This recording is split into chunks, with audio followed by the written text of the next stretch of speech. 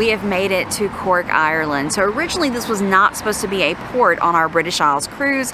We were supposed to be in France tomorrow, but because of the strikes, we were rerouted and we got an extra stop in Ireland, which I'm super excited about. So there was a free shuttle to bring us into Cork, but the line was really, really long, so we opted to call a taxi instead. It was 35 euros and about 35-40 minutes to get from the port into the city center where we want to be, because our first stop is the English market. Because it's almost lunchtime. It is, yes, we are hungry, it is time for lunch, and even though the name is English market, it's supposed to be very Irish. Let's go check it out. But first, look at all those pigeons. That's a bunch of pigeons and more pigeons over here in the fountain taking a bath.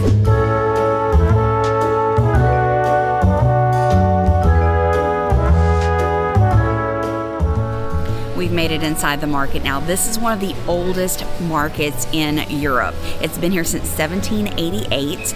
They, you know, had new buildings and things like that, but there has been a market in this location for a very long time. So this particular building's been here since the late 1800s. It's been refurbished in like the 1990s, and it's really cool. We've already done like a walkthrough just to kind of see what all's here. There's so many different options. So you can come and grocery shop here to get good local food. So there's several butchers. There's a fishmonger that you can buy fresh vegetables and fruits here. If you want something prepared, there's food vendors. They're gonna, you know, make you something for lunch. You also have olive samples right here. It's just like anything and everything you can imagine. And we noticed there's a second floor too. So let's get rocking around here. I'm excited. First stop is the Toons Bridge Dairy. We got some mozzarella, fresh mozzarella. He said you could get the big like balls of it, or you could get the salad, which has got some like mixed in with some peppers and like some kind of dressing, and looks like some parsley.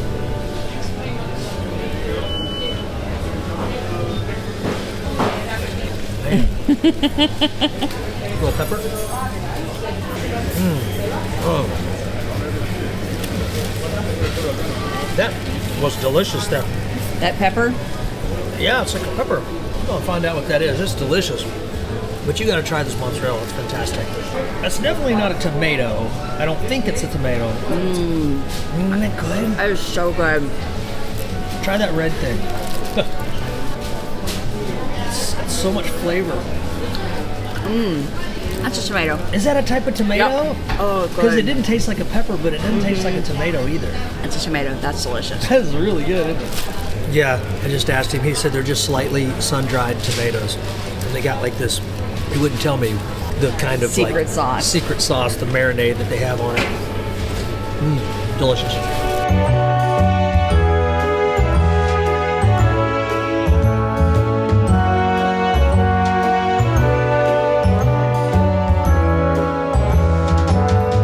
Americano in a fancy little cup. I have a hot chocolate coming. Orange hot chocolate. Yum. We asked, do y'all have hot chocolate? They go, nope, just orange hot chocolate. I'm like, oh, we're curious. Ooh, my Americano's delicious, but it's nothing in comparison to the orange hot chocolate. Oh. I mean, when you first look at it, it looks like strawberry marshmallows. Well, it's got pink marshmallows in it, but when you taste it, it's just a very subtle flavor of the orange. It's really good. Are those strawberry marshmallows? The pink ones are like strawberry ones. Yeah. So you got strawberry marshmallows, shavings of chocolate. What else do you put in there? Some cinnamon? Yes. Okay, chocolate sprinkles and then some shaved flakes. It's so good. And it's beautiful. Mushroom pie. Chicken, bacon, and mushroom pie. Oh. Cheers to me.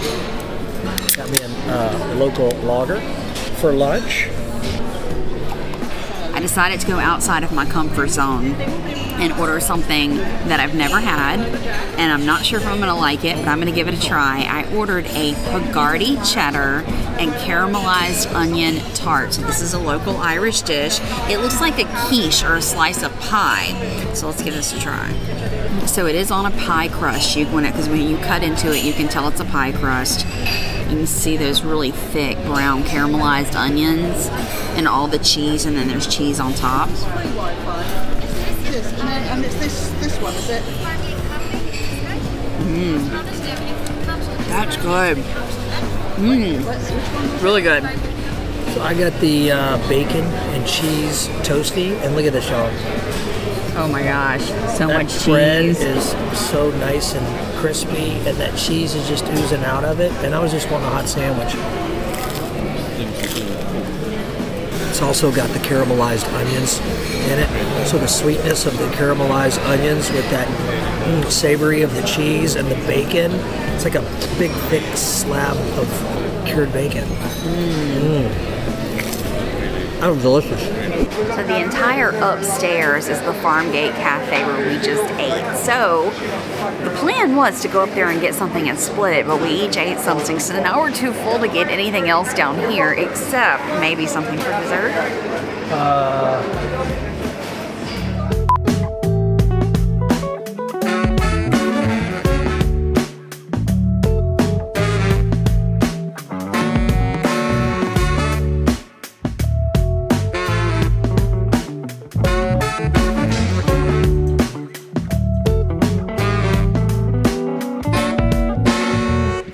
We're at the Cork City Gaol. So we've never done a jail tour before, and it's spelled G-A-O-L. I think it's still pronounced jail though. But this is neat. It's a museum now. It's not an active working prison, obviously, but it's accepted its first prisoners in 1824 and ran into the early 20th century. But so this is going to be pretty neat to see what prison life was like back then. Buildings looks more like a castle than a prison. Just an FYI, it's about a 15 to 20 minute trek from the center of the city up a hill. So that's why my face is all red, jacket's gone, got real hot. The cost to get in is 10 euros without the audio and 12 euros with the audio. I figure if you're gonna do it, you might as well learn the history, right? All right, let's get started.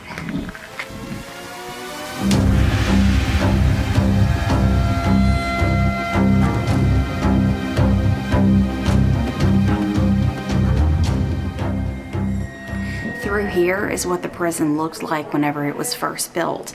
And in the beginning, men, women, and children were housed here. So later on, the West Wing, which is what we're about to walk through, was remodeled in 1870. In 1870, all of this section was remodeled. So the audio tour tells you that this cell is available for you to come in and close the door so you can see what it feels like to be a prisoner.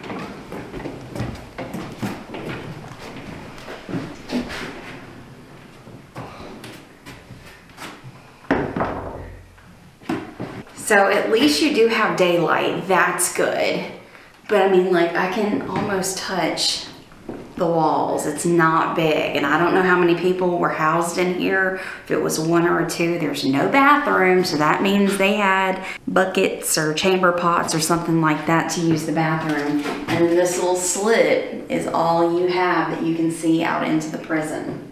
Looks like the women had a much better setup. They have an actual bed in their cell, where the men's cell just has like a little pallet on the floor. In the very beginning, when this prison started, the prisoners got bread and milk, and that's it. And it didn't get much better. They got a little bit more food, and if they had hard labor, they got a little bit of meat, but they just got enough food to keep them alive, and that was it. Are you in trouble? I have gotten myself in trouble, it seems. Yeah, I'm in the pillory. So this is how the inmates were punished. They would have to sit in this pillory locked in with their head in their hands or arms. My arms won't fit through there for anywhere from an hour to a whole day. Just locked in here uncomfortably. Man, that would suck. You ready to get out? Yeah.